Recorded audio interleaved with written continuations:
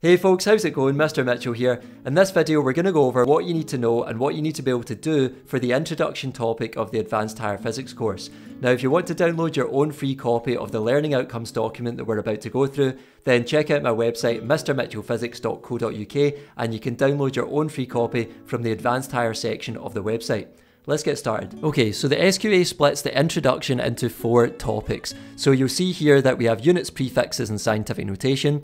We then have uncertainties, and if I scroll down a bit we have data analysis, and then we have evaluation and significance of experimental uncertainties. So let's start at the beginning and go through each one.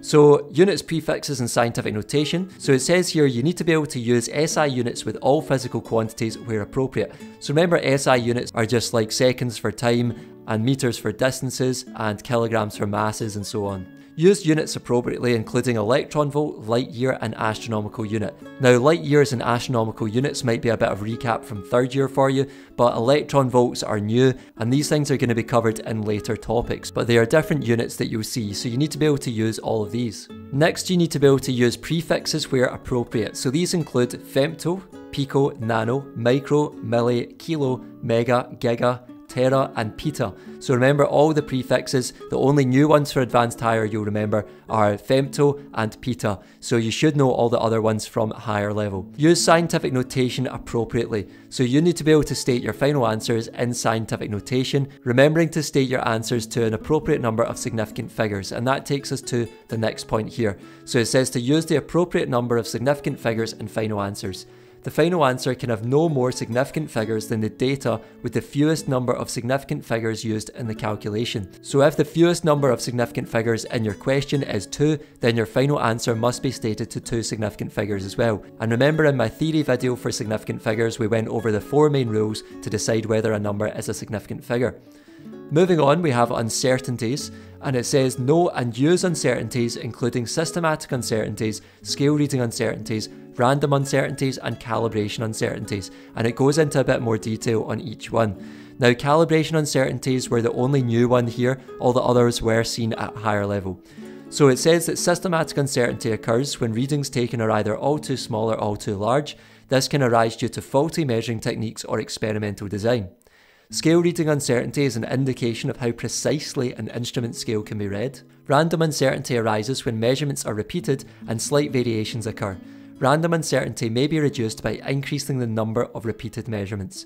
And lastly, calibration uncertainty arises when there is a difference between a manufacturer's claim for the accuracy of an instrument when compared with an approved standard. So we've seen all of these before in the previous theory videos. Next, you need to be able to solve problems involving absolute uncertainties and fractional or percentage uncertainties. Remember, fractional uncertainties are not very useful, so you maybe won't be using those very often, but percentage uncertainties are very useful and so are absolute uncertainties. So you need to be able to state uncertainties in absolute, fractional and percentage form and do calculations to work out percentages. It then says that you need to be able to use significant figures appropriately in absolute uncertainties.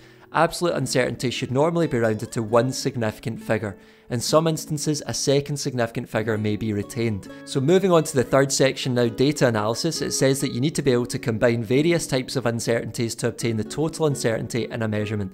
So this, remember, was using a square root where we had our calibration uncertainty, our scale reading uncertainty and our random uncertainty. But remember, systematic uncertainty is not included in that square root calculation because you should be able to correct for a systematic uncertainty before doing the calculation. Next, it says to know that when uncertainties in a single measurement are combined, an uncertainty can be ignored if it is less than 1/3 of one of the other uncertainties in the measurement. So that was our general rule, a key rule that you need to remember when doing uncertainties. Use an appropriate relationship to determine the total uncertainty in a measured value. So the uncertainty in a quantity W, say, is equal to the uncertainty in x squared plus the uncertainty in y squared plus the uncertainty in z squared, if you've got 3 quantities with 3 uncertainties. It then says you need to be able to combine uncertainties and measured values to obtain the total uncertainty in a calculated value, using this equation. Know that when uncertainties and measured values are combined, a fractional or percentage uncertainty in a measured value can be ignored if it is less than 1/3 of the fractional or percentage uncertainty in another measured value. And that's just a reminder about that general key rule. Moving on, you need to be able to use an appropriate relationship to determine the total uncertainty in a value calculated